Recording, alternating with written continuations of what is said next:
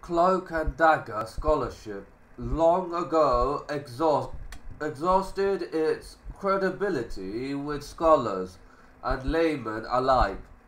The two Cincinnatians seem to know what the Scroll Committee forgot, that the scrolls and what they say about the common roots of Christianity and Rabbinic Judaism belong to civilization, not to a few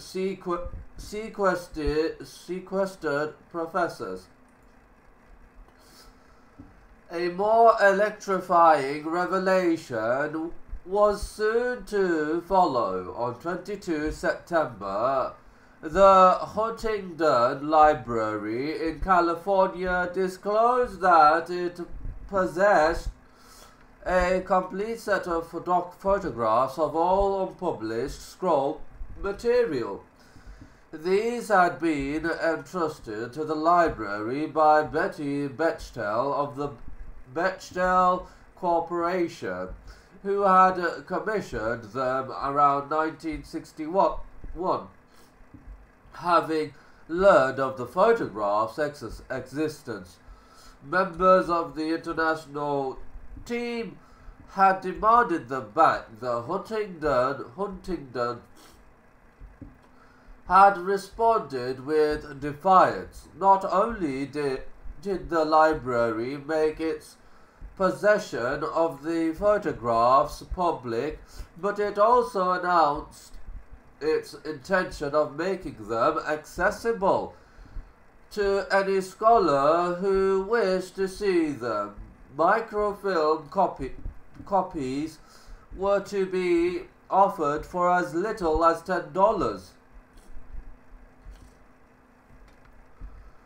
"When you free the scrolls," said William A. Moffett, the library's director, "you free the scholars." Again, of course, members of the international team kicked up a rumpus, this time more petulant than before. Again, there were charges of the theft of scholarly work.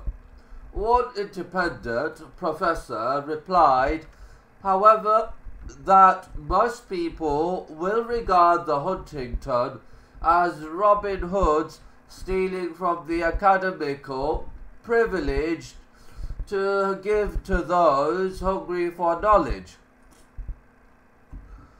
Amid Drury, head of the Israeli Antiquities Authority, accused the Huntington of sundry legal transgressions, even though the photographs had been taken long before the scrolls passed into Israeli hands as spoils of war. Megan Brochy, director of the Shrine of the Book, spoke darkly of legal action. The Huntington stood its ground.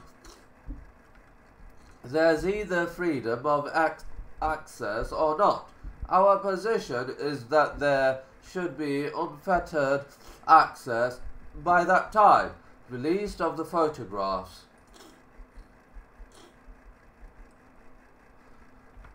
was already a fait accompli, and any attempt to reverse the process would have been futile. It's too late, the Huntington declared it's done.